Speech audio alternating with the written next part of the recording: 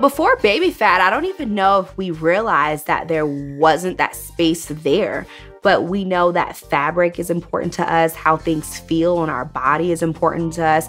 Baby fat had really loud colors, sort of like paisley motif patterns, repetitiously. The ultimate styles of baby fat that are most memorable are the mid-cut shirts. They were called the middies, and they had the signature cat with the winks and the trimming. Baby fat really gave women the confidence to step out in color with our velvet sweatsuits, our velour sweatsuits.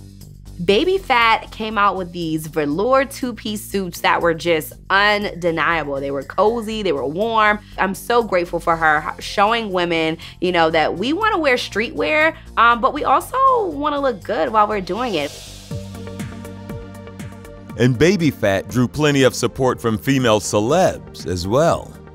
All the celebrities had on baby fat. Lil' Kim had on baby fat. Aaliyah had on baby fat. Everybody had on baby fat. Mary J was a baby fat signature. The girls behind the scene were baby fat girls. Destiny's Child had baby fat. Everybody had a little bit of baby fat. Even if it wasn't baby fat anymore and it was grown fat, it was okay in your baby fat.